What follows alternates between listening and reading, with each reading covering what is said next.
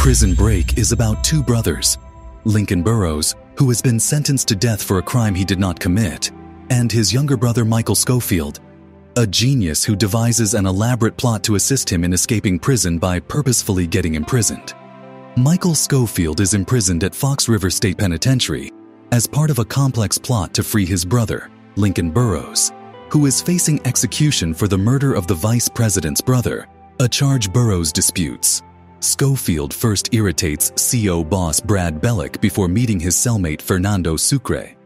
Scofield coerces John Abruzzi into joining the prison industry's PI by demonstrating that he knows where Fibonacci, the lone witness against Abruzzi, is. Scofield also encounters Charles Westmoreland, who is assumed to be D.B. Cooper, Dr. Sarah Tancredi, who injects him with insulin due to his apparent diabetes, and Benjamin Miles, C-Note, Franklin, who agrees to procure anti-insulin medications for Scofield. Scofield accepts Warden Pope's offer to finish creating a replica of the Taj Mahal. Scofield reunites with Burrows and discloses that his unique body tattoo serves as the prison's blueprint. Meanwhile, Lincoln's son, L.J. Burrows, has been imprisoned for drug selling. The Secret Service is shown to be a part of the conspiracy against Lincoln. Veronica Donovan, a lawyer, and Lincoln's ex-girlfriend, believes in his innocence. Sucre is sent to solitary prison for storing illicit materials. Scofield needs an Allen bolt on Bagwell's bench to carry out his scheme. Bagwell refuses to give him the bolt when Scofield declines his sexual advances. Tancredi questions Scofield's diabetes and orders a test. A racial battle breaks out between the black and white convicts. Scofield gets the bolt and uses it to remove his cell's toilet. Bagwell believes Scofield killed the former's masculine love. Franklin administers the medicine to Scofield, who tests positive and has frequent access to the infirmary. Falzone, Abruzzi's accomplice, encourages him to discover Fibonacci. Bellick examines Scofield's cell but discovers nothing. Burrows informs Donovan that he did not fire the trigger, as depicted on the tape, and that the guy had already died. Donovan locates a witness called Letitia Barris. A lady in Montana receives a report about Donovan's actions from Secret Service agent Paul Kellerman. Sucre's fiancé, Delgado, is dissatisfied because he is unable to phone her from solitary confinement. So she goes out with Sucre's cousin Hector. Scofield is kidnapped by Abruzzi's men and tortured for Fibonacci. Lincoln promises to make Abruzzi pay, but Scofield reminds him that Abruzzi is needed. Sucre is freed from solitary confinement, and Scofield tests the former's allegiance before exposing his intentions. Sucre passes the exam, but he decides to shift his cell and avoid difficulty because he will be released shortly. Abruzzi understands he needs to befriend Scofield to discover Fibonacci. Bagwell intends to lynch Scofield. Abruzzi tries to reconcile with Scofield by having his men beat up Bagwell, resulting in the latter being sent to solitary. Scofield informs Abruzzi of his idea, and he agrees to help. LJ's probation officer compels him to visit Lincoln, and the father and son reconcile after a lengthy separation. Kellerman and his partner agent Hale kidnap and murder Barris before she can sign her testimonial for Lincoln, which Donovan has drafted. Donovan chooses to leave her fiancé, Sebastian Balfour. Bellick leads Potoshik, a deranged prisoner, into Scofield's cell. Potoshik becomes an issue for Scofield's strategy. Potoshik is captivated by Scofield's tattoo, thinking it represents a root. Abruzzi urges Scofield to take care of Potoshik. When Sucre realizes Hector is making a pass on the former's fiancé, he chooses to join Scofield's plot. However, the latter informs him that he must first get rid of Potoshik. Scofield creates a hole in the hospital with chemicals from Abruzzi and Potoshik's toothpaste. Following Scofield's scenario, the guards apprehend Potoshik and return Sucre. Sucre causes a disturbance in the block to drown out Scofield's noise. Scofield opens a hole beneath his cell's toilet, allowing him to access the halls beyond it. Meanwhile, following Lincoln's hint, Donovan approaches Project Justice for assistance, which is rebuffed. Nonetheless, Nick Saverin from the project chooses to join her inquiry. Kellerman and Hale discover that Scofield and Lincoln are siblings and plan to transfer Scofield to another prison the next day. Pope refuses Kellerman and Hale's plea to move Michael out of Fox River. They threaten the Pope with revealing the illegitimate son's past to his wife. Pope briefs Scofield about the relocation. Westmoreland encourages Scofield to file a petition with the court, which will postpone the transfer for weeks regardless of the case's outcome. The operatives instruct Pope to throw away the petition. Meanwhile, Scofield enlists the team's assistance in determining which of the streets outside the prison, English, Fitz, or Percy, will serve as part of the escape route. He convinces the guards that he is attempting to flee, and he notices police cars around English and Percy, but not Fitz. To avoid more difficulties, Pope resolves to have him moved. However, he changes his mind at the last minute and proceeds to inform his wife. Meanwhile, Donovan and Savrin discover that the recording against Lincoln is fabricated, but it is stolen, and she feels he is working against her. Bagwell gets freed from solitary confinement and meets his new cellmate, a prospective rape victim. Falling behind schedule, Scofield manipulates the convicts and guards into beginning a prison lockdown to allow himself more time to dig a tunnel.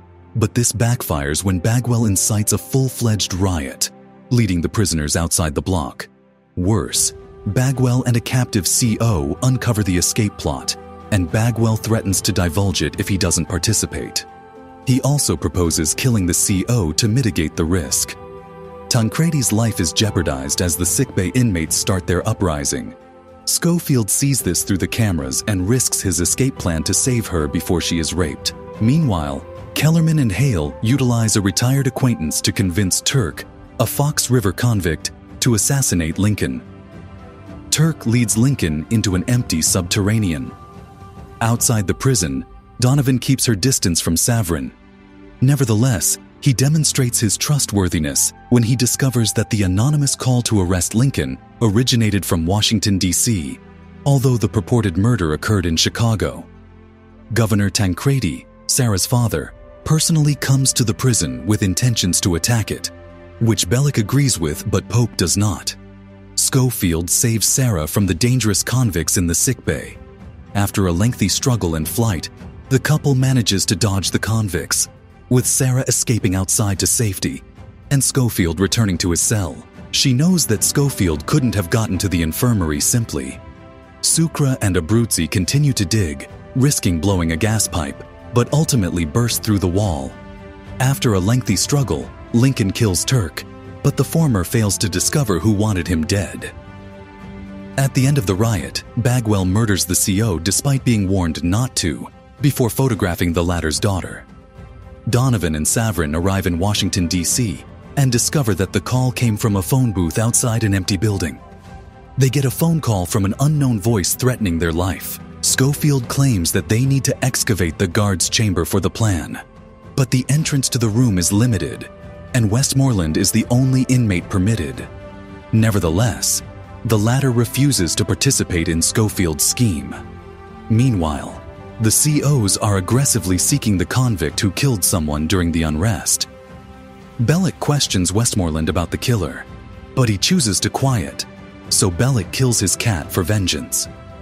Bagwell wants his friend, Trokey, to accept the responsibility, but the latter refuses. However, the former set up the latter. Therefore, the case is concluded. In retaliation to Bellick's actions, Westmoreland approves Scofield's request and fires the guards' quarters, assigning blame to Bellick. Scofield's crew is asked to fix the room, allowing them the opportunity to dig. They ultimately accept Bagwell into the team. Meanwhile, Donovan and Savrin are the targets of a murder attempt, which kills her neighbor. The two flee when they are thought to be dead. Kellerman and Hale murder LJ's mother and stepfather, then frame him. The vice president is revealed to be the lady to whom Kellerman reports. Bagwell's cellmate begs Scofield for assistance, but the latter refuses since Bagwell is aware of his intentions. The youngster kills himself. David Tweener Apolskis is a new detainee who Bagwell finds annoying. Scofield orders Bagwell to stay away from the youngster. The team's actions make Franklin suspicious. Bellick notifies Abruzzi that Falzone has not paid him this month, and Abruzzi believes that Falzone is attempting to push him out and give Fiorello his job as a result of Abruzzi's inability to locate Fibonacci. Abruzzi seeks revenge on Fiorello by gouging out his eye. Bellic assigns the room's repair to Fiorello's crew, jeopardizing the plan. Meanwhile, Tancredi consults Scofield's psychiatrist and discovers that he has minimal latent inhibition, making him both empathetic and smart. Donovan and Savrin seek safety at his father's home in the woods.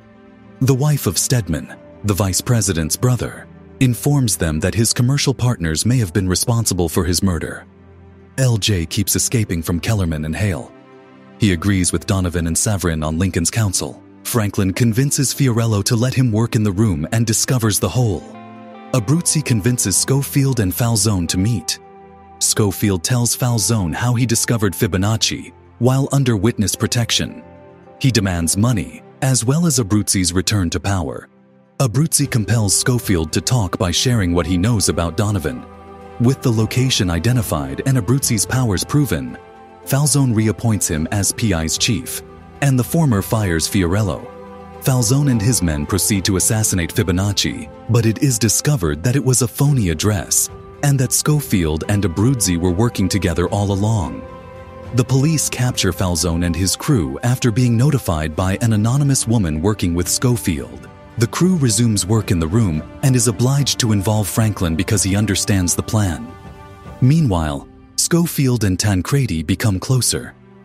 Vice President Reynolds notifies Kellerman that the company has dispatched its operative, Quinn, to take over their operations. Quinn murders Balfour and uses his IP address to determine Donovan's exact location. Scofield is welcomed by his wife, Nika Volek, who hands him a credit card. Bellic learns Volek is a prostitute and compels her to speak. She explains that Scofield married her for her green card and informs him about the credit card. Scofield discovers that C.O. Geary has taken his watch and instructs Sapolsky's to retrieve it, which he does. Westmoreland believes his daughter is dying and that he won't be able to visit her before she dies. He reveals to Scofield that he is D.B. Cooper, the money is real, and he wants in, to which Scofield agrees. Scofield creates a recording device with the card and the watch, determining the time duration of the guard shift surrounding the infirmary. While the team finishes digging the hole, Scofield informs Lincoln that there is no time for everyone to pass, and that one member must be removed. Meanwhile, Quinn questions Donovan, LJ, and Savrin, who is seriously wounded. They flee after trapping Quinn in a well. Kellerman and Hale come and lock him in the well, rather than rescue him since he is a problem for them. Scofield notifies the team about the additional member, and they intend to expel Bagwell. However, he warns them that his cousin knows the plan outside and will notify the authorities if Bagwell is not involved. Abruzzi's men locate Bagwell's cousin, but the guy and his young kid are slain in the battle. Abruzzi feels bad about what he has done, but he vows to care for Bagwell nonetheless. Bagwell promises to atone for his faults as Abruzzi did. The latter spares the former, allowing him the opportunity to cut the latter's neck. Meanwhile, Lincoln is forced to assault Geary to cover for the team, which leads to his capture by the guards. Delgado informs Sucre that she is pregnant, and when he discovers it, he tells her that he will leave shortly. Bellic forces Apolskis to spy on Scofield to avoid being sent to solitary confinement for stealing from Geary. In the meantime, Savrin is transported to a hospital. Hale feels horrible about his deeds and intends to flee with his family. He phones Donovan and agrees. Donovan encounters Hale, who tells him that Steadman is alive. Before he can offer her anything, Kellerman comes and murders Hale. She flees after seeing the murder. Meanwhile, a helicopter transports Abruzzi outside the prison for better care, and the odd man problem is resolved. The guards beat Lincoln and sent him into solitary confinement. Pope dismisses Scofield's desire to meet with Lincoln. Scofield chooses to call off the plot, but the others want to depart without Lincoln now that everything is set. Franklin phones his brother-in-law, the only member of the family who is aware of his imprisonment, and instructs him to prepare the plan. Scofield manages to deliver Lincoln a medication with instructions on when to take it. The crew purposefully makes a mess in the room, and Bellic forces them to stay and work until nightfall, allowing them the opportunity to go. When the moment comes, Lincoln takes the medication, becomes ill, and is brought to the infirmary. The crew then travels to the chamber underneath. However, they discover that the tube Scofield drilled a hole in has been replaced with a reinforced one, destroying the breakout. Before Bagwell can move, the squad hears a guard approaching. They conceal, and as he goes, they return to their cells without raising suspicion. Donovan and Savrin arranged for an appeals court to hear what she witnessed.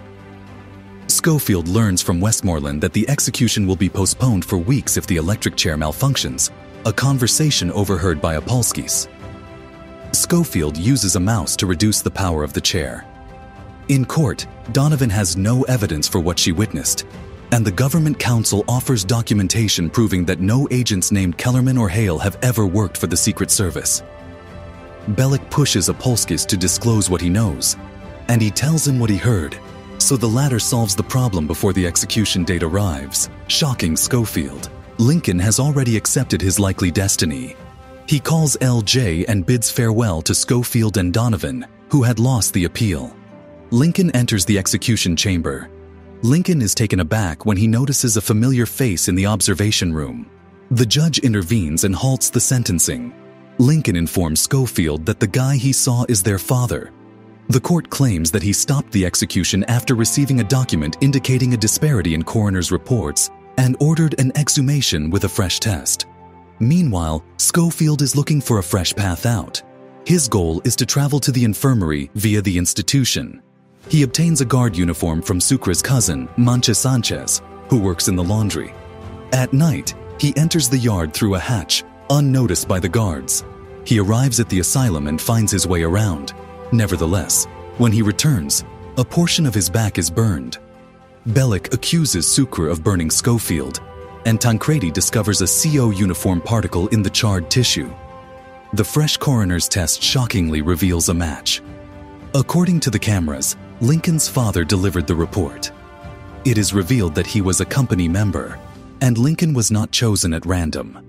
Scofield knows that the fire has removed an important element of his tattoo. Scofield had a prosperous life 3 years earlier, while Lincoln was in debt. A guy paid his debts by forcing him to murder Steadman in return for them. Following Lincoln's incarceration, Scofield hated him for misusing his life insurance and ruining his life. Donovan disclosed to Scofield that there was no life insurance when his mother died. Lincoln borrowed the money to let Scofield prosper while keeping the facts secret. Scofield, feeling responsible, organized the breakout. Tancredi underwent recovery to overcome her addiction, and Bellick gave her the position in Fox River. Sucre tried to loot a shop to purchase Delgado a matching ring. Hector alerted the cops, and Sucre was arrested. Franklin was in the army when he saw prisoner mistreatment. He reported the crime but was sacked to avoid the publicity. He had to make money by transporting illicit products and was detained, but he kept this from his family. Bagwell fell in love with a widow with 2 children. She arrested him when she discovered he was wanted for child rape and murder. He pledged to find her once he got out. Tancredi informs Pope of her findings, and when Scofield refuses to speak, Pope places him in solitary confinement. Scofield becomes psychologically sick. Bellick decides to hire additional professional staff for the space. The crew knows that the hole must be filled quickly. Sucre is chosen for the duty since his cell is the only one that leads to the chamber. He covers the hole and starts racing through the courtyard before being apprehended. Sucre explains his actions using Bagwell's material, yet he still goes to solitary confinement. Opolskis informs Bellick that the crew is plotting something involving the carpet. However, no hole is discovered since it was covered in time by Sucre. Because of the disappointment, Bellick assigns Opolskis to a cell with an aggressive convict named Avocado. Scofield is taken to the institution, where he is discovered to be healthy since this was only a ploy to contact Potoshik, who can assist him with his tattoo. However, Potoshik has no recollection of anything. Meanwhile, Donovan's gang searches Quinn's cell phone for information. Quinn etched the word Kellerman into the well, which LJ discovers. He discovers Kellerman's home and ambushes him alone. The cops arrive and arrest LJ. Scofield prevents Potoshik from taking the drugs, and he begins to recollect and sketch the missing part. Officer Geary agrees to sell Scofield's cell to the highest bidder. The crew resolves to acquire the cell before anybody else discovers the breach. Franklin first attempts to obtain money from the black convicts, but Trumpets claims that he is detested because he befriends whites and is subsequently beaten up. The crew begins gambling and earns a large sum of money because of Bagwell's expertise. They give the money to Geary, but he refuses to sell it and, to their surprise, retains it. Sucre informs Sanchez of their plan and promises to incorporate him if he assists them with their difficulty. After finishing the tattoo, Scofield tells Pope that Geary burned him, a claim supported by the team's behavior. Geary gets sacked from prison. Meanwhile, Savrin is approached by a figure who urges him to continue observing Donovan, who now represents LJ as well. Lincoln is permitted a visit to LJ. While being moved, Lincoln's vehicle is ambushed on the road. Lincoln's father, Aldo, comes and rescues him from Kellerman. Aldo informs Lincoln that the company he works for controls the United States government and uses Lincoln as bait to stop him when he disobeys it. The cops and Kellerman arrive at the scene. Lincoln contacts the police to protect himself from Kellerman. Aldo escapes, and Lincoln is returned to Fox River and placed in solitary confinement. Scofield needs the key to the infirmary.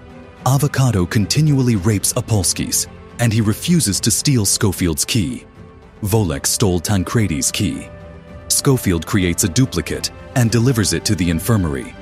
Tancredi discovers the truth and replaces the lock, thwarting the scheme.